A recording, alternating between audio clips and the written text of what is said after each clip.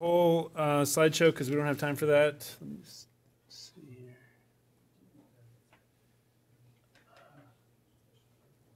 But this is from one of our contacts at the Scottish National Party. I asked him to put together something that would kind of give us a sense of what their journey was like, and then there'll be some parallels. I think the most important aspect of this slide is the first paragraph. This will not be an easy or a quick campaign. And I think one of the hardest struggles I've had with really excited volunteers is they want really rapid progress. And that's just not something that is going to be something we can just manufacture. And actually, I need to have someone take photos of this for me for my friend. Can you use this phone? Just take photos. All right. So everyone needs to be ready for a long struggle. That's point number one. They've been going at it for 313 years. That's how long people in Scotland have been seeking independence. And they are very far along. They control their regional parliament. They have a lot of good stuff going on, but they're not yet independent. So obviously we hope to greatly compress this, let's say by a factor of 10, but that's still 31 years. So just always keep in mind the length of struggle we're going to deal with. The SNP itself was formed in 1934. And again, think about that in terms of scale. And I'm going to be breezing through a lot of these. 1997 was a big moment because you have the New Labour Party. They created devolution. And so that gave the SNP a platform.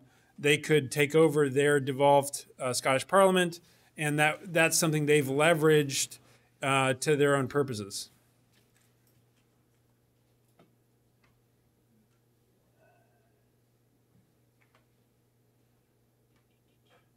So they kind of had their first great success in 2007. They'd had people before that. Just take pictures, like a lot. Okay.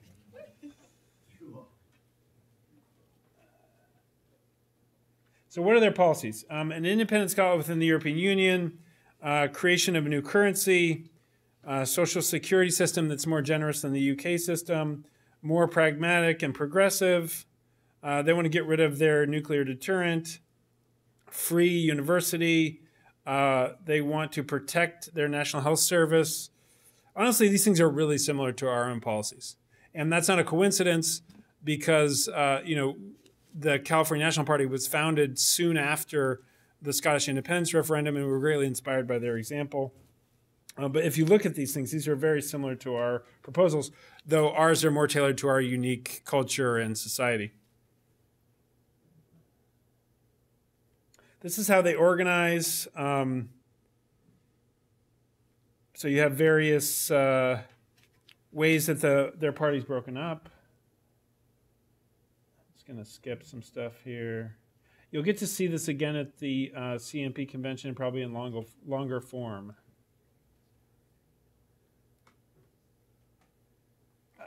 Getting back to what our friends from Cascadia were talking about, you have affiliated organizations, an inclusive branch, something for younger people. We've been trying to do this in the CNP as well. Right after 2016, we had a great array of things, but some of that is kind of slacked off a little bit. We're kind of in a hibernation period, and I hope with the Democratic Convention coming up, we have another opportunity for growth. And I think that the challenge for our movement this time, as compared to 2016, is we have a lot more infrastructure, we have a lot more leadership, we have a lot more people ready to take on people. So I encourage every organization, when the Democratic Convention wraps, half the people who go to that convention are going to be really pissed off. And so that's an opportunity for us to collect a whole bunch of Democrats, whichever side they're on, whoever wins or loses. And then the next opportunity is the national election. And that's going to be especially if Trump wins, which is certainly not something I'm looking forward to. But if that happens, we're going to have a huge opportunity. The last time that happened, my phone was ringing off the hook. And that was when the CNP was like a year old. So just keep in mind, we need to get ready for these opportunities.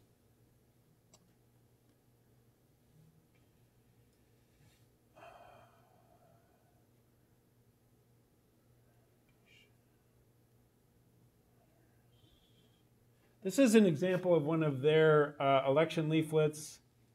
And it also reminds me, our friend is in East Lothian. Somebody was asking me that. But anyway. Oh, that's a good one. You know, it connects it to the National Party. It's got his specific things oriented to his specific constituency. Stalls are something we have done in the CNP. I skipped the stuff that we don't really have infrastructure for right now. Essentially, and any organization can do this. You can do it at a farmer's market. You can do it at a flea market. You can do it at a mall if you get permission. Like, there are various places you can set up a booth and spread the message, whatever your organization is. This is how they do it. Ours look pretty similar. We've got these Free the Bear signs, and it's somewhat modeled on their strategies, honestly.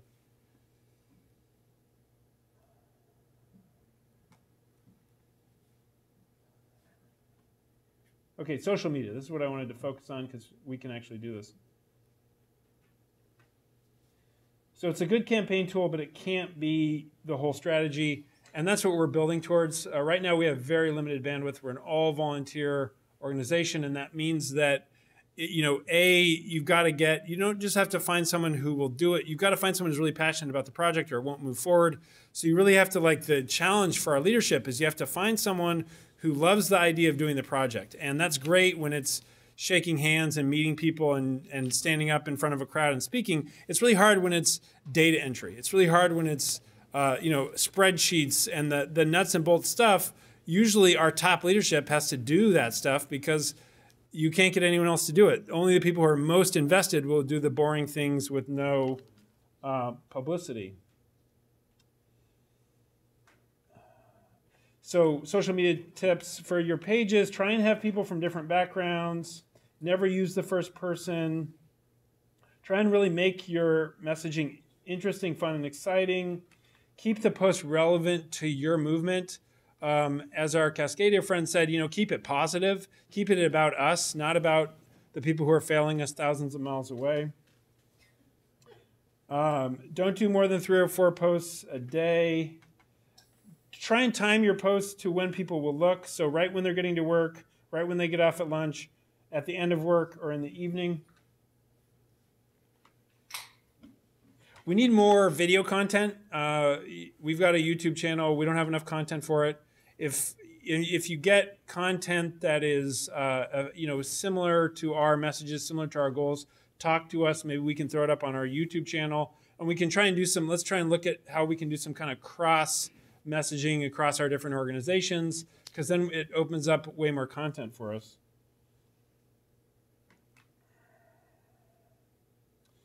One thing we can look at is how our independent countries of similar size. So economically, we'd be like the UK. So we can say, you know, look how the UK can do this, look how the UK can do that. Their economy is actually a little smaller than ours.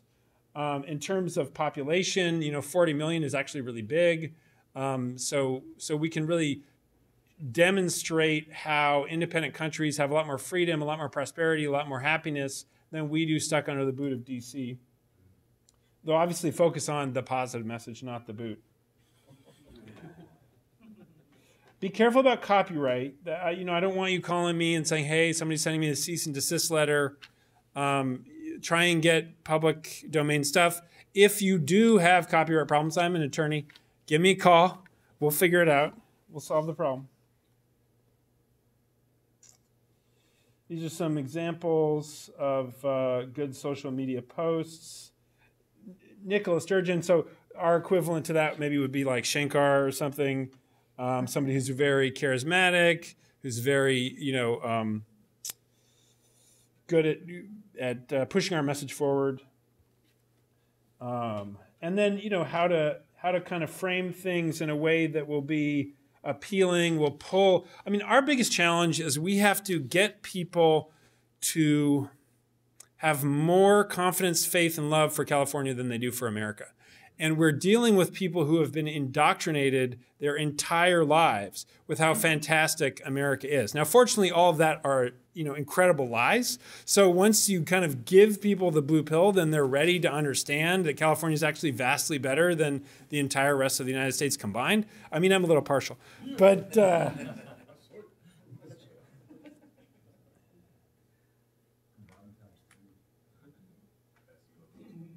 Okay, some final words on campaigning.